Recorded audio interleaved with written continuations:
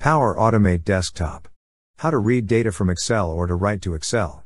Which data table activities do we have in 𝗵𝗽𝗆? How to delete, update or insert rows into a data table.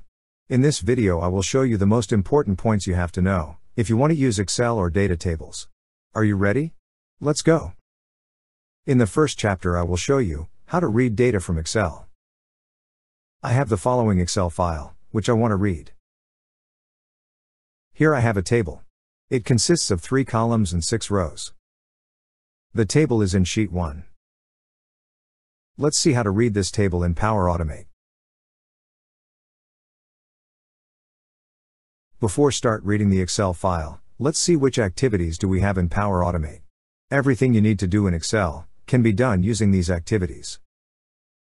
Let's now see how to read from Excel. First thing we have to do is to connect with Excel. It means we need to open the Excel file we want to read. For that I will use Launch Excel activity. The first thing we have to fill in is if we want to open an empty Excel file or to open a specific file. In my case I want to read specific Excel file, therefore I will select the second option. Now I have a new option for the path. Here I should enter the Excel file path. I only have to write the path. No need to write anything else, like brackets or something else. But you can also use a variable here, if you stored the file path in a variable. Here we have some options, like make Excel visible, or to open the file in read-only mode. Here are also other options. The last thing we have in this activity is the output variable, which we get as output from this activity. It's to store the instance. The name is automatically generated, but you can also change the name here. That's all about this activity. So we want to open the Excel file from this path. The Excel instance will be stored in this variable. On the right side you can see this variable, and also all variables we have in this flow. In the next step we want to read the data from Excel. For that I will use the activity, Read from Excel Worksheet. First we have to select an Excel instance. Currently there is one selected. But if you have more than one instance and you want to select another one, you can do it here. Here you can select what you want to retrieve from Excel. Only a value of a single cell. If I select this option, I have to write the column and row indexes of the cell from which I want to read the value. We can also read a specific range. In this case we have to set the start row and column, and also the end row and column. The third option is to read the data from the selection. It means, if you selected specific cells before, you can use this option to read only the selected cells. And the last option is to read the entire sheet. In my case I want to read the entire sheet, therefore I will select this one. We have here some advanced options. For example, if we want to get the values as text. It means, to get them as string. If I don't select this option, the number values are returned as numbers, the dates as date, etc. And the second option is to define, if the first row contains the column names. In my case it's true, because the first line contains column names and I want to read them.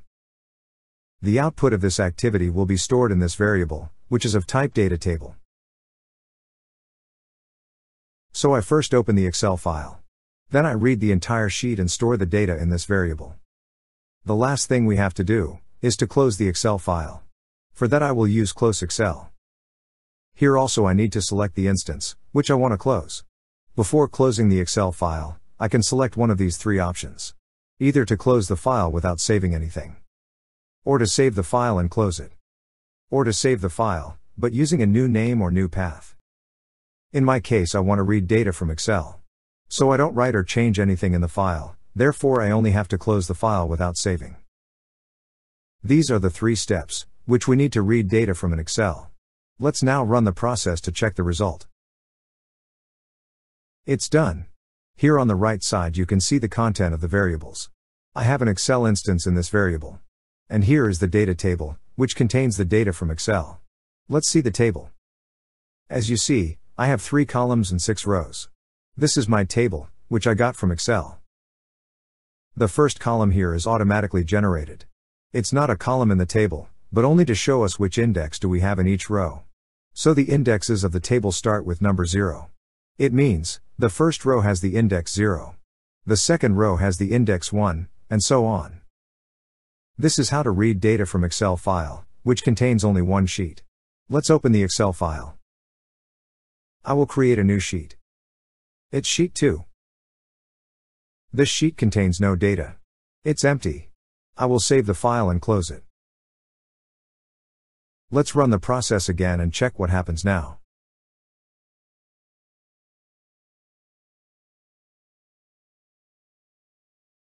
As you see, I got an empty table, which contains no rows, and one column.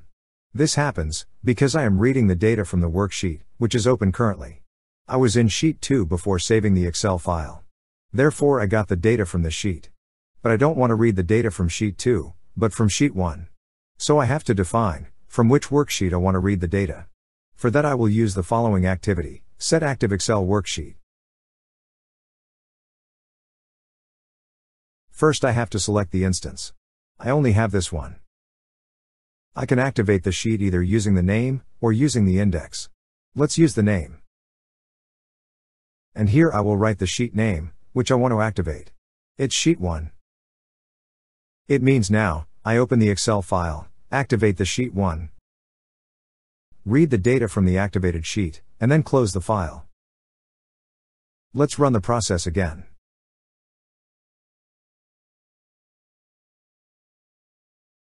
As you see, I got the correct data from Excel.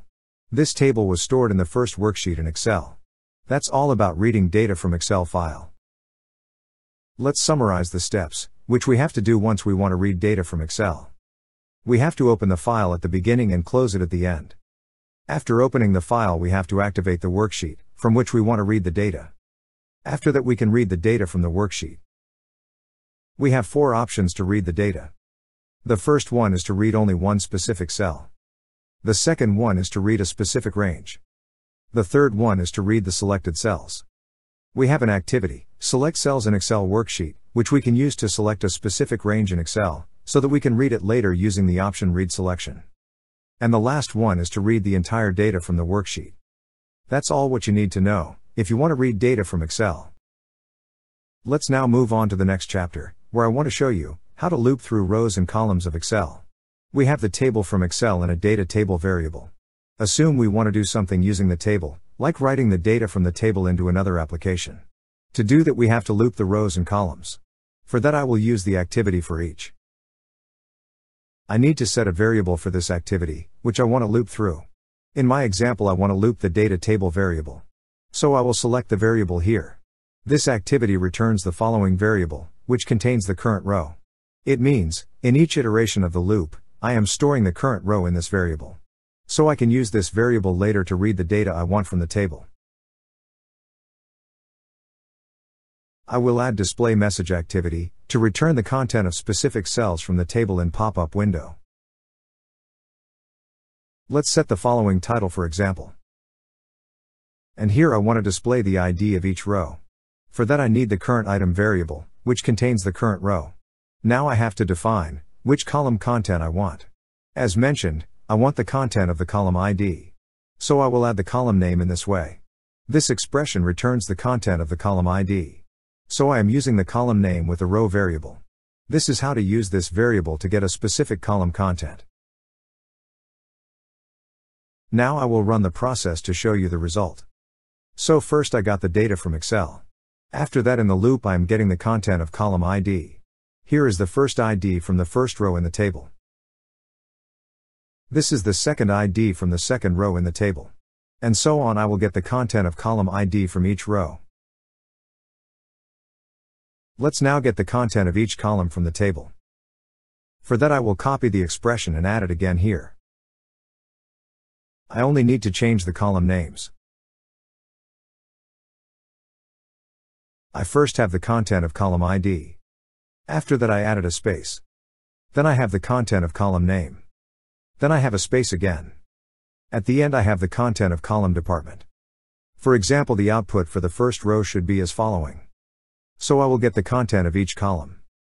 It means, if you want to get the content of any column, or the content of different columns, you have to set the expression as I did here. Let's run the process again to check the new result. As you see, I have the ID, an empty space, the name, an empty space, and then the department. The same is also here. And so on. I will get the content of each column from each row of the table. I used here the name of each column to get the content. But I can also use the index of the column. The first column in a table has always the index 0. The second column has the index 1. And the third column has the index 2. As you see, I set the indexes without anything within the brackets. It means, I don't need to write semicolon here, as I did for the names. I only have to write the index. I will add this symbol here between the content of each column.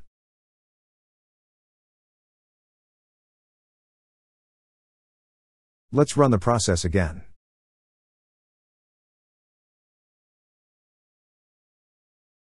As you see, I got the content of each column again, with the symbol between the different columns. So it works also fine. This is how to loop through rows and columns. Let's now see how to use the rows and columns to set a condition. For example, I will add if activity to get only the rows, where the name is equal to D. In this activity we have to set the first and second operand, and also the operation between both. As mentioned, I want to get only the rows, where the name is equal to D. It means I first need the content of column name. I can get it using this expression, as I showed you before.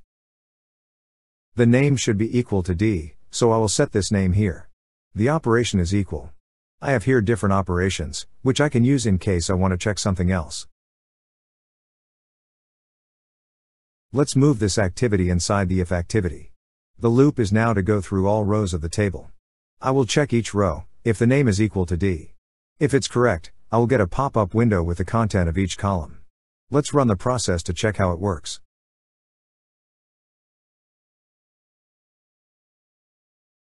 As you see, I got this message where the name is D.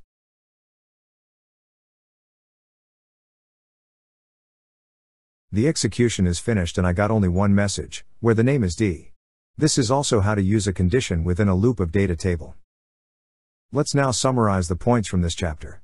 To loop a data table we need a loop activity, for example for each. The variable of this activity is of type data row. This can be used to get the content of the table from a specific column. It can be used as following. We can either use the name of the column, or also the index of the column. The index of the column starts always from 0. It means the first column has the index 0, the next one has the index 1, and so on. This is how to loop through rows and columns of a data table. Let's now move on to the next chapter, where I want to show you how to delete row from a data table. In Power Automate we have under variables some activities for data tables, which we can use to modify a data table. Let's see one of them, delete row from data table. We need two inputs for this activity. The first one is the data table, from which we want to delete the row. And the second thing we have to set is the index of the row we want to delete. Currently I don't have row index. I could set a number here, to delete a specific row. But if we want to do that dynamically, we have to create a variable for that. Let's see how to do that. First I will create a new variable. I will set the following name. And here I will set a value. I will set the number -1. Why I set this value, you will see that later. Now I have a variable of type integer with value -1 before the loop. I want to use this variable inside the loop. So I will add the activity, increase variable. I want to increase the row index variable. I want to add 1 in each iteration. It means here, that the variable row index has in the first iteration the value 0, which is -1 plus 1. This number is the index of the first row. And in each iteration I have +1, which is also the index of the next row. It means, I have now the index of the current row in each iteration. Now I can use this variable to delete a specific row. I can now use the activity, delete row from data table. I only want to delete the row, where the name column is equal to D. First I will set the data table variable, from which I want to delete the row. And here I will set the index of this row. It means now, that I want to delete a row from this table, which has this index.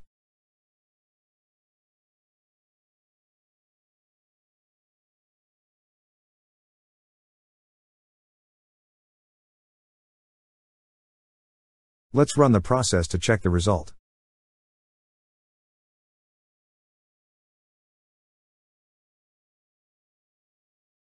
It's done.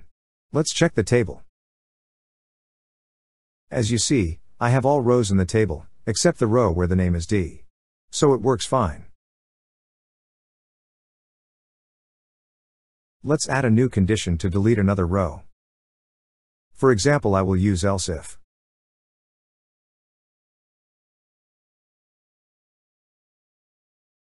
I want to delete the row where the name column is equal to E.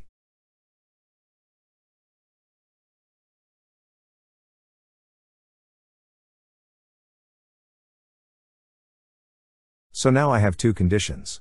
If the name is equal to D, the row will be deleted. Or if the name is equal to E, the row will be also deleted.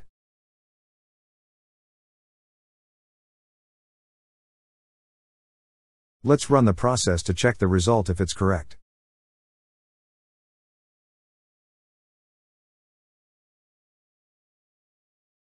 Let's check the table again. As you see, the row with the name D is deleted. But I still have the row with the name E. And the row with the name F is deleted. So here is something wrong. Let's see how to fix it. As you know, I use the variable row index to calculate the index of the current row. But inside the loop I am deleting some rows. This means that I will have a wrong index once I delete a row from the table, because the index is increased. So I need to decrease the row index once I delete a row from the table, so that I have the correct index. For that I will use the following activity. I want to decrease this variable. It means now, once I delete a row from the table, I will decrease the variable. In this way I will have the correct index always. The same should be added at this point, because I also delete rows here. Let's run the process again.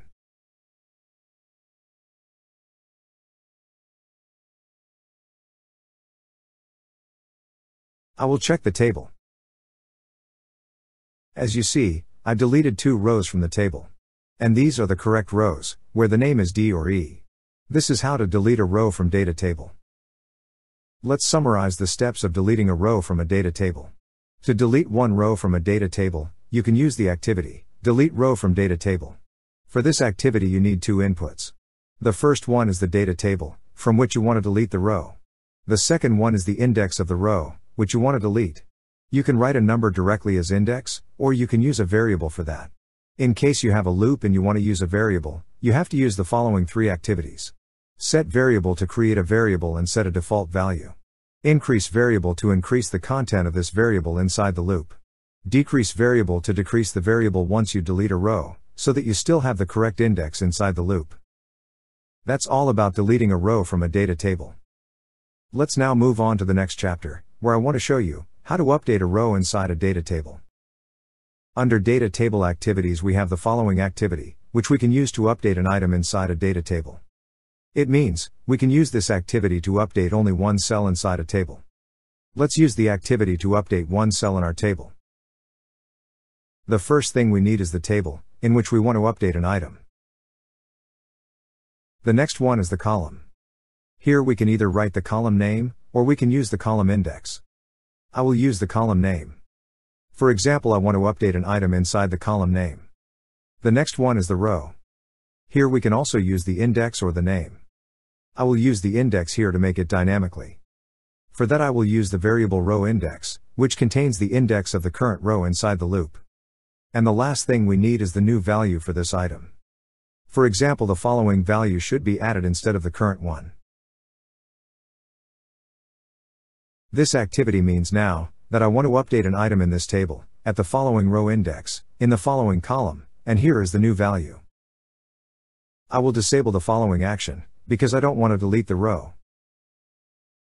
And also this one. The code means now, that I want to update only the row item, where the name is equal to D. Let's execute the process to check what happens. Let's check the table. As you see, I have everything as I had before. Only the following value is updated. So I replaced the value D with this new value. This is how to update only one item. Let's see how to update more than one column. For that I need the same activity again. I only have to change the parameters. So now I want to update the content of column ID. This is the new value. Let's do the same also, but for the third column, department.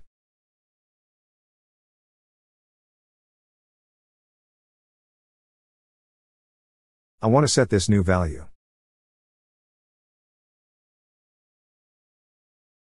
So now I will replace all column values for only one row, where the name is equal to D. Let's execute the process and check the new result.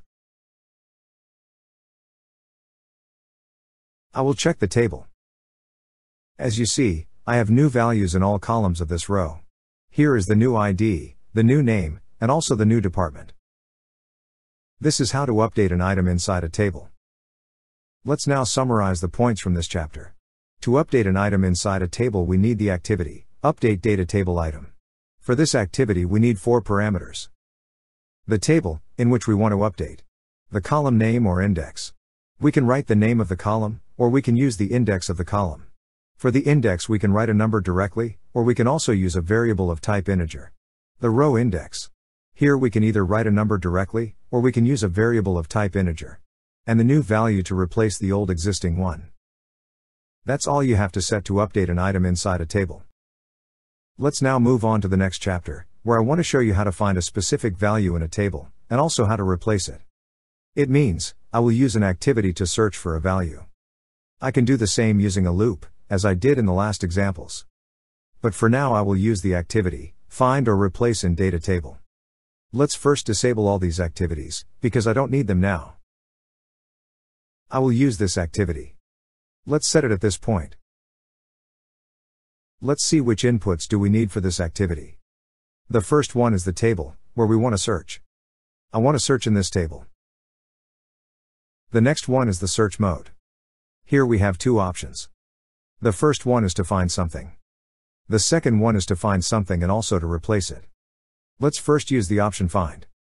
The next thing we have to set is the following. This means, if I want to get all matches from the table, or only the first match. Currently it's enabled, which means that I want to get all matches from the table. And here I have to write the text, what I am searching for. For example, the following text. I will show you these 3 options later, what does each one mean and how to use. And the last thing we have here is where we want to search. Either we can search in the entire table. Or we can search only in a specific column. Let's search in the entire table. From this activity we have an output. It's a data table variable, which contains the indexes of the found matches. I will also disable this activity, because I don't need it anymore. Let's now execute the process and check the result. Let's check the output. As you see, I have the following table, which consists of 2 columns, row and column. This table contains the row index and column index for each match. Each row contains the indexes for one match. As you see, I have only one row in this table, which means that I have the value I am searching for only once in the table. Let's check the table. As you see, I have the text D only once in the table. So it's at row index 3 and column index 1. Let's now change the text we are searching for. I will write the same text, but in small letter. I will execute the process again. Let's check the output. As you see, I got the same result again even though I wrote the text in lowercase. It means, it's not a matter which text case do we have. Let's check the activity. Here I have the following option, match case. It's disabled now, which means that I want to search for the text without case sensitive. Let's enable it. Now it means, that I want to search for exact the same text. So it's case sensitive now. I am searching now for exact the same text in lowercase. Let's execute the process to check the result.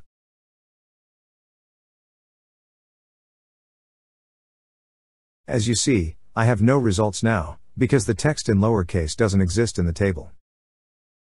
Let's see another scenario. I will search for the text C in uppercase. And I will disable match case option. Let's execute the process. I will check the output. As you see, I got more than one match. It means I have the text C 4 times in the table. Let's check the table. As you see, I have the text C in these 4 positions. It means we are searching for the text with another text. It must not be alone in a cell. Let's check another scenario. I will disable the option to get all matches. It means now that I want to get only the first match. I will execute the process again. Let's check the result. As you see, I have only one row as output.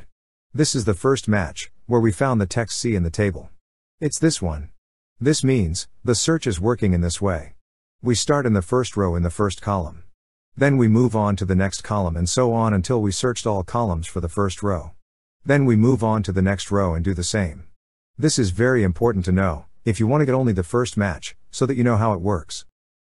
Let's check another scenario. I will enable all matches again, to get all matches from the table. We have here an option to check the entire cell content. It's currently disabled, which means that we are searching for the text, no matter if a cell contains only this text, or also another text with the text we are searching for. I will enable this option. In this case I want to search for only the cells, which contains only the same text without any other text. Let's execute the process and check the result. I will check the result. As you see, I have only this row where the text is exact the same, what I am searching for. You can check it here in the table. Only this cell contains the text. Let's check another scenario. Now I will use regular expression to search for a text. For that I will write the following expression to get only the numbers from the table. And here I will enable the following option, that I am searching using a regular expression. Let's execute the process to check the result.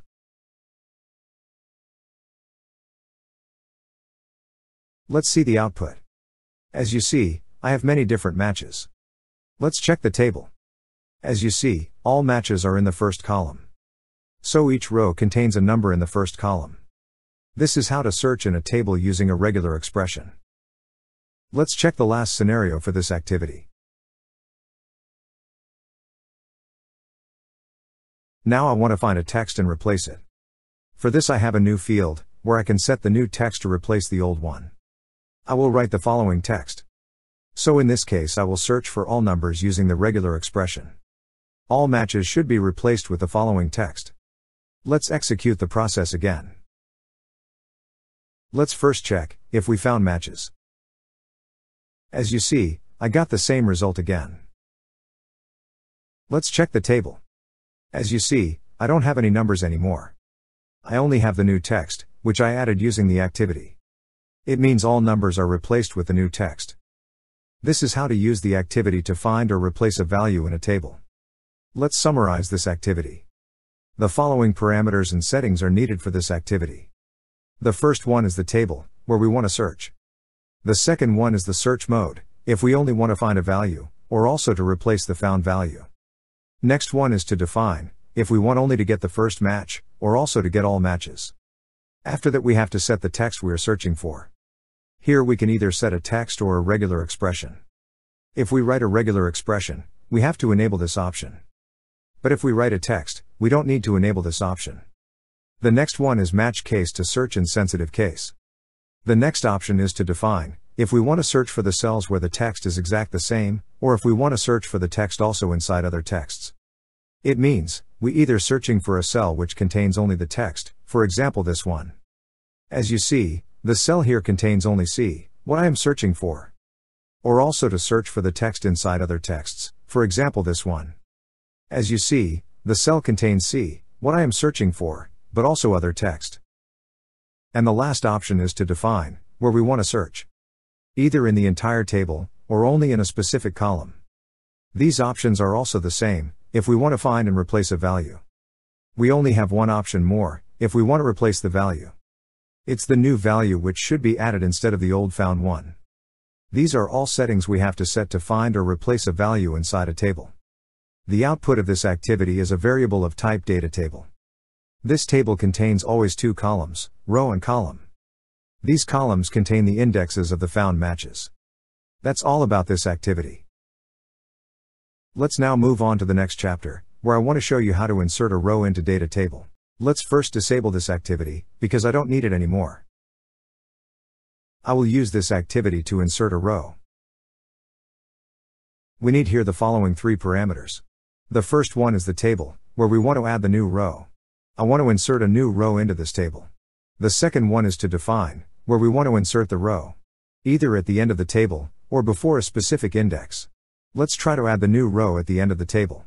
And the last option is the row. Here we either can add the value directly, or we can use a data row variable. Let's add the new row directly here without a variable.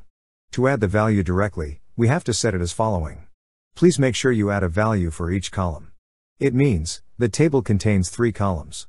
In this case I have to add 3 values, so that I can add the row. I added a text for each column, and I added 3 values for the 3 columns. Let's save it and run the process to check the result. Let's check the table. As you see, I have the same rows from the Excel file. At the end of the table I have this new row, what I already inserted. So it works fine.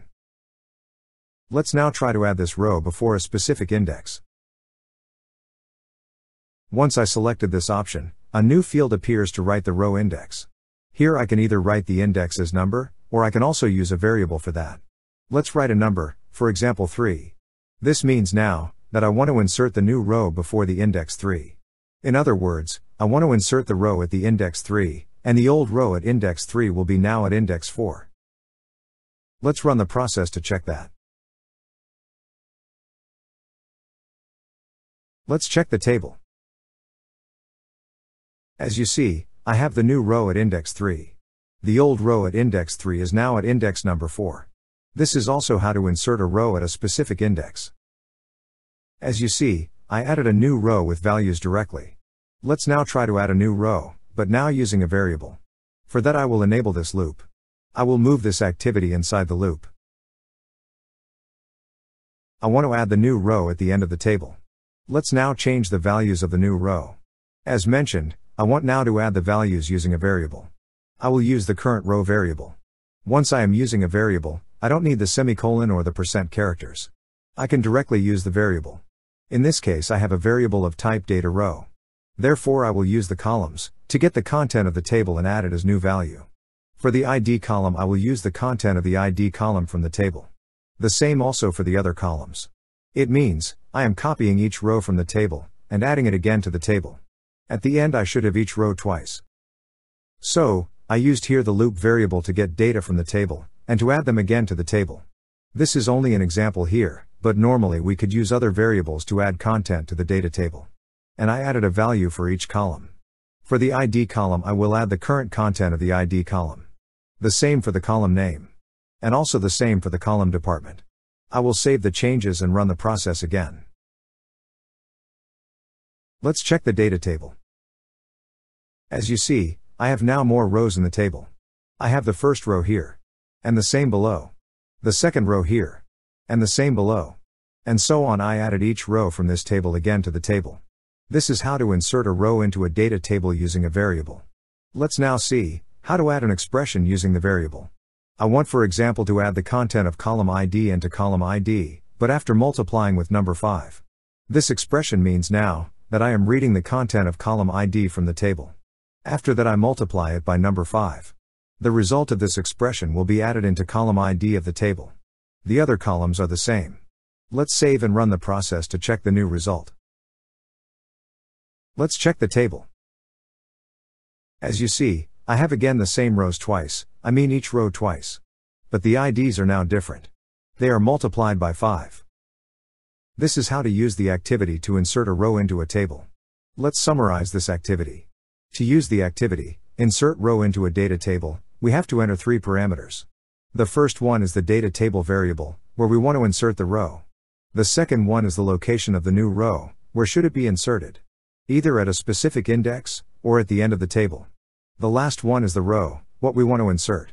Here we can either add the row as variable, like this one here. Or we can add the row with values directly, like this one here. Please make sure you write the syntaxes in the correct way, else you will get an exception.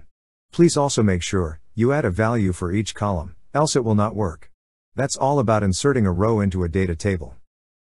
Let's now move on to the next chapter, where I want to show you how to write data in Excel.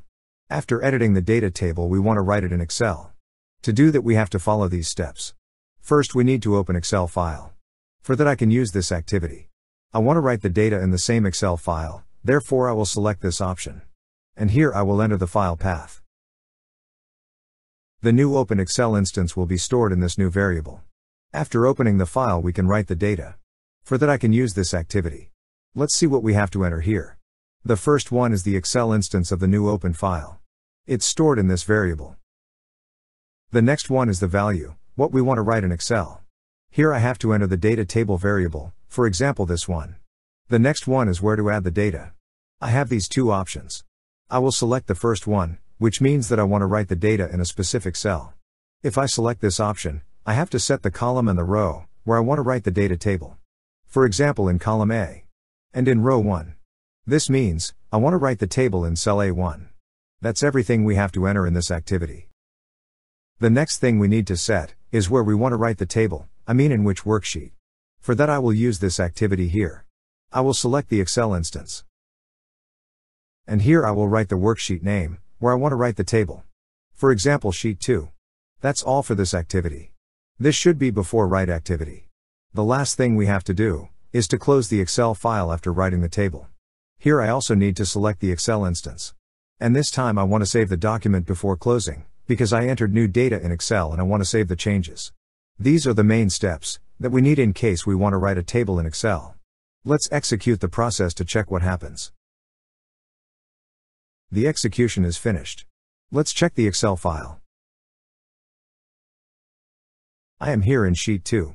As you see, we have the table in Excel. It's the new table, what we modified before writing in Excel. It consists of 3 columns. But we don't have the column names in the first row. I will show you how to add the columns to the table. Let's first delete this table and save the file. To add the column names of the table to Excel, we first have to get these and store them in a variable. I will use setVariable activity to define a variable for the column names. Let's rename this variable to columns. As value I will set the following expression. The data table variable with the property column headers row. This returns the column names from the data table variable. This variable is of type data row.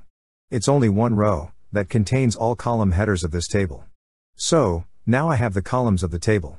Let's add them in Excel before writing the table. For that I will copy this activity. Let's change the content of this activity. The value I want to add here is the columns variable, that contains the column headers. This should be entered in cell A1. Now I have to change the cell in the next activity, where I want to add the table. I will set A2 instead of A1, because A1 will contain the column headers. Now the flow is ready. Let's execute the process again. The execution is finished. I will check the Excel file. As you see, I have in the first row the column headers. After that I have all rows from the data table variable. This is how to write a data table in Excel. Let's summarize the steps to write a data table in Excel. First thing we have to do, is to get the column headers and store them in a variable. Then we have to open the Excel file. Then we have to activate the worksheet, where we want to write the data. If we want to write the data in a new worksheet, what we don't have in the Excel file, we can create a new one. For that we can use the activity, add new worksheet. After that we need to use the activity, write to Excel worksheet twice. In the first activity we add the column headers. In the second activity we add the data table, which contains the rows. At the end we close the Excel file. In this activity we have to select the option Save Document, to save the changes. These are the steps we have to do, once we want to write a data table in Excel. We are now at the end of this video. I explained the most important activities, what you have to know once you want to work with Excel and data tables. There are many other activities, which you can use to read, write or edit an Excel file. I hope you enjoyed the video and could learn something new and interesting. If you still have any questions about this video, or any other topics, please don't hesitate to write us back. Thanks for watching and have a nice day.